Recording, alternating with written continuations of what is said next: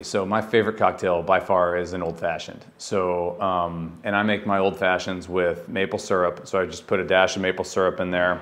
This is a strong barrel proof bourbon. So it's 60% ABV. So you can take a mixer and add some ice and it still holds up in the cocktail. So that old fashioned recipe that I use is a little bit of maple syrup, an orange peel, coat the top with the orange peel so you really get that citrusy kind of flavor, and some Angostura bitters.